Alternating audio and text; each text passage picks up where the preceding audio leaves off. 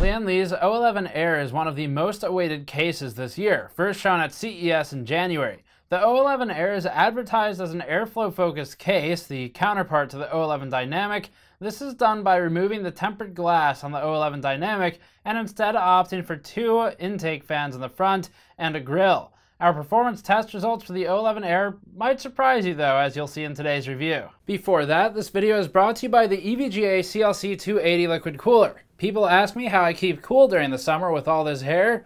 Well, I've tried a lot of different products, and few do exactly what I need. Many of them cause tangles or worse. EVGA CLC280 helps keep my core temperatures low during hot benchmarking sessions. The CLC280 is price competitive and focuses on performance for value, offering a 280 liquid cooler at an affordable price. Get yours at the link in the description below. Hair mounting kit sold separately. The O11 Air next to me is the same internal tooling as the O11 Dynamic. We like the O11 Dynamic pretty good amount. You can find our review on that one for the full details on the internal, the layout, the build quality, and all that stuff. It's more or less the same here, except for differences in the stock fan configuration and clearly differences in the ventilation setup. So the front panel's changed, the top panel's changed, and they're going for a more airflow focused push. The O11 Dynamic also shipped at a price of about $100 on pre-order. I think it's like $130 these days, whereas this case ships at $120 to $130, give or take, with two fans included. And then there's also a model that's an extra $30 or so that comes with three additional fans. So it should be 5 total as we understand it, but check the spec pages when it all goes live, because that's been kind of in flux since we first saw the cases. So that's the setup. I think the more expensive one is called the Lian Li O11 Air RGB, and this one's just the O11 Air. So for the setup, stock, it comes with two fans in the front, they're 120s, and for the most part, this should be a pretty decent performer, but as you'll see later on, there's some interesting play going on with the dust filter on the case, something we've seen in the past. Other core changes include the front end now can support 3 120s or 2 140s, the nature of getting rid of the glass. You can put two 80 millimeters or one 92 millimeter in the back over here because Lian Li added in new threaded holes or just holes to drive a screw through that were not there before. There are two included 120s at 1500 max RPM for the base version, and the RGB version comes with these three Bora Light fans, which also max out at around 1500 RPM, give or take 10%. As for build quality overall and build features, the vertical GPU mount has been more or less gotten rid of. I mean, it makes sense with an air-cooled version of the case.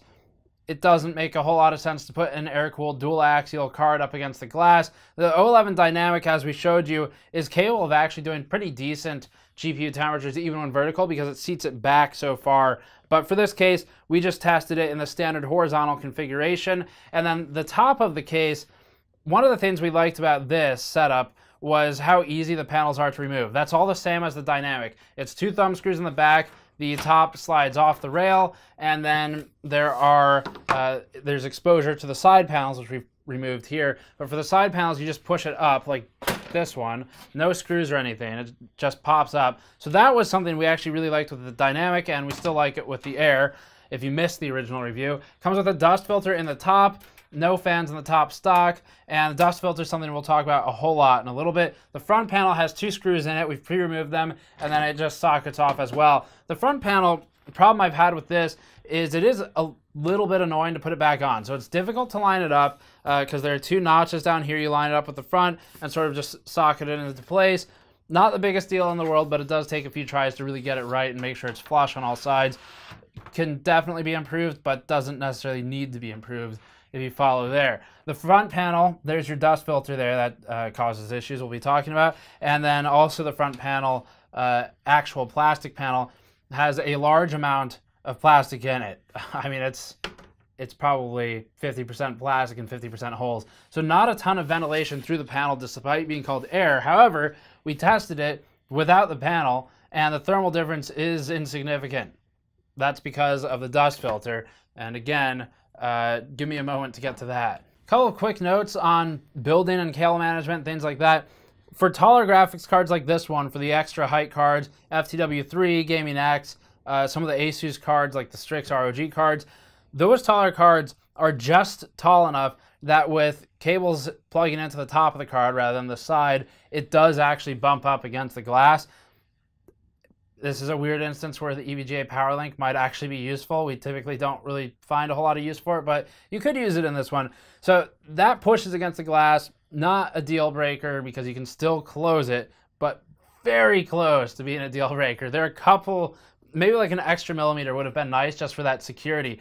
On the upside, cable management is really easy in the back of the case. This is something we talked about with Dynamic, but as a refresher, because it is sort of double wide in the back, it has to accommodate the power supply in the left chamber. So because it has to accommodate a full PSU width, that gives you that same amount of width for managing cables. There are plenty of cable tie points. There is a cable management bar back there, which also supports drives, and that means it's very easy to do a clean build. If you wanted to be neurotic about your cabling, you could do it with this case and be pretty happy with how it looks and how it's all managed. You can also very uniquely remove the drive cage in the back and instead do dual power supplies.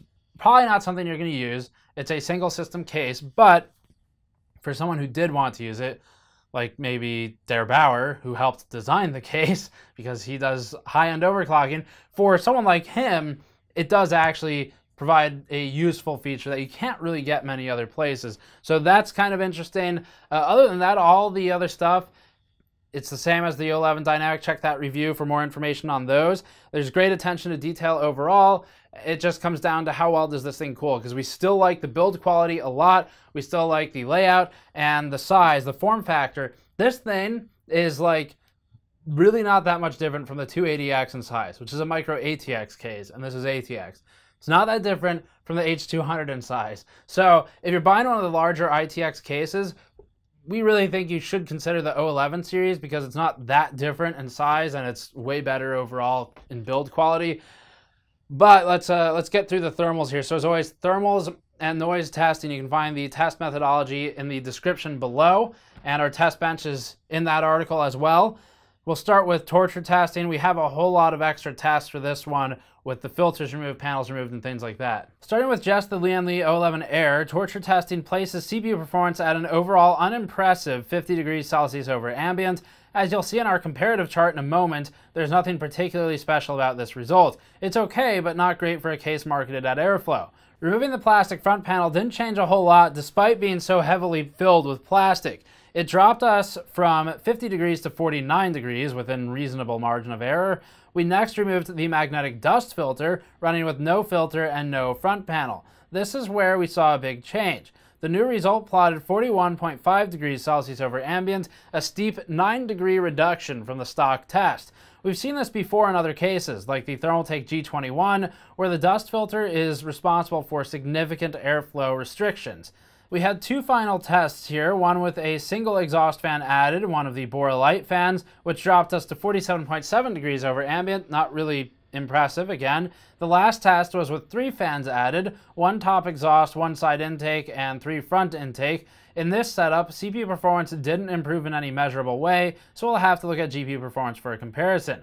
Comparatively, for CPU thermals, CPU performance is impressive when the filter is removed, but only then. Removing the huge impedance of the filter brings us to 41.5 degrees Celsius over ambient, which is superior even to the long-standing leader, that is the Silverstone Raven RV02.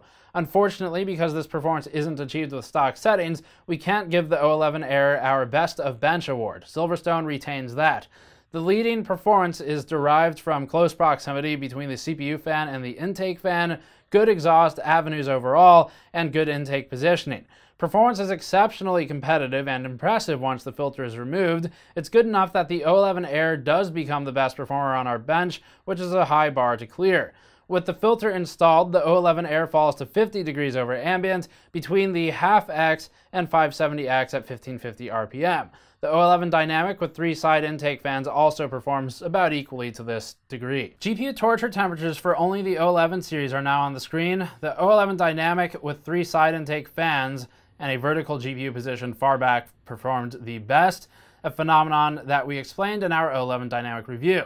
This result is within a margin of error of the O11 Dynamic with 3 side intake fans and a horizontal mount.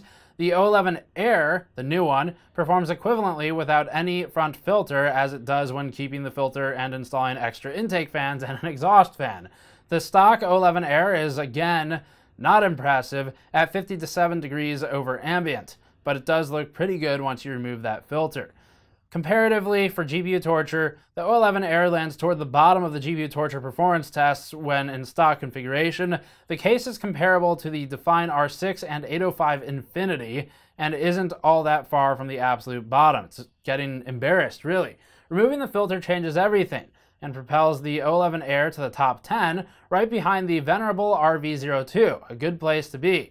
Fortunately, this is an easy change for the end user to make. All you have to do is remove the panels and then take the filter off. Moving on to the other tests, we'll just be testing the stock O11 Air like we do for everything else. This means that the filter stays on. In Firestrike testing, a stand-in for game benchmarks, the O11 Air gets embarrassed by the G21 and Darkbase Pro 900, respectively a $60 case and a silence-focused case.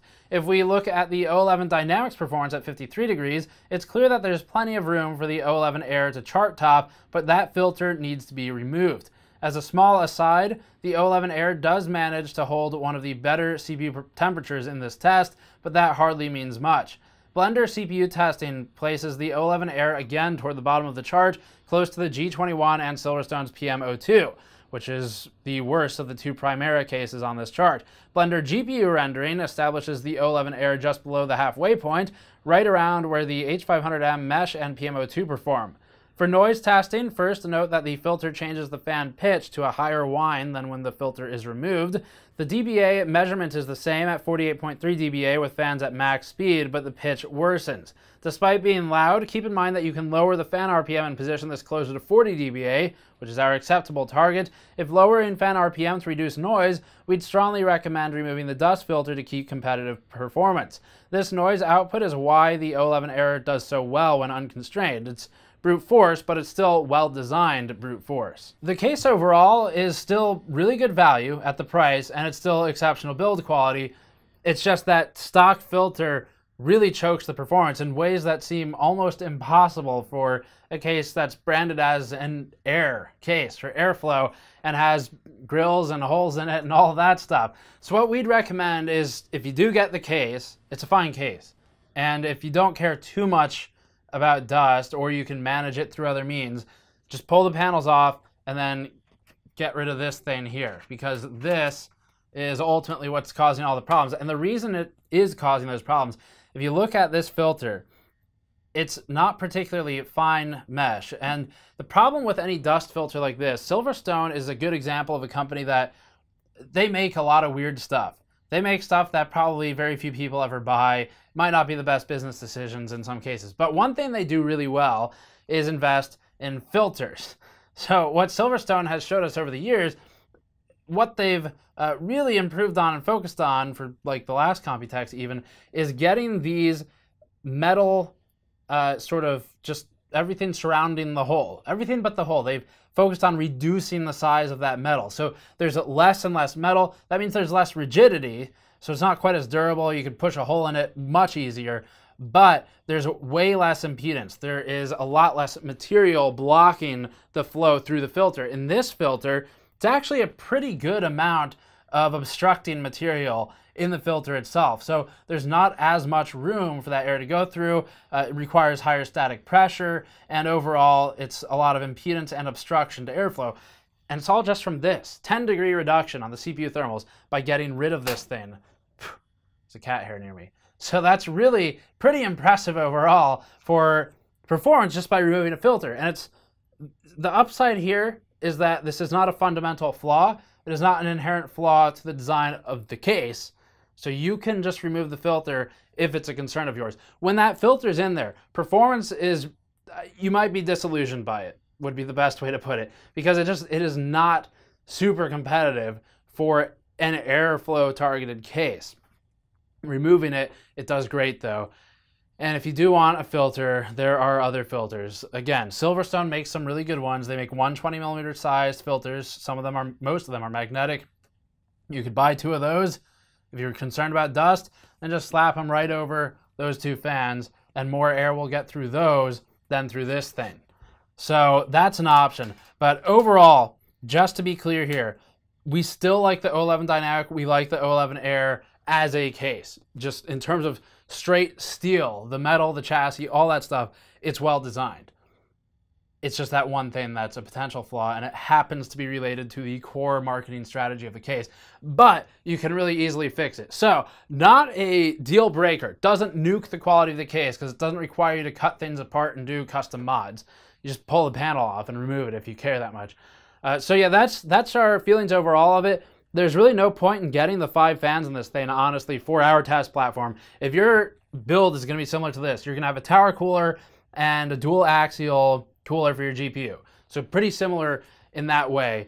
Then just going with the original 2 fans, removing the filter, that's all you need to do. Don't bother getting the version with more fans unless you really want the RGB effect and the aluminum frame. But if you're doing it for airflow, don't bother. Remove the filter, you'll get basically the same airflow performance as you would with the filter and with 5 fans, and it'll be quieter than with 5 fans too. So overall, there's plenty of room to work with here as an end user. Just be prepared to do that work. Not really a deal breaker either way. Price is still good. It is extremely competitive once the filter is removed, to a point of being the best even on our CPU torture chart. So that's it for this one. As always, go to patreon.com/gamersnexus if you like our content and would like to help us out directly, or go to store.gamersnexus.net to pick up one of our mod mats or our limited edition foil shirt. We are going to be closing pre-orders in about a week on this shirt because we've sold almost all of them to a point of we need to close pre-orders. So get your order in this week if you want it. Thank you for watching. Subscribe for more. I'll see you all next time.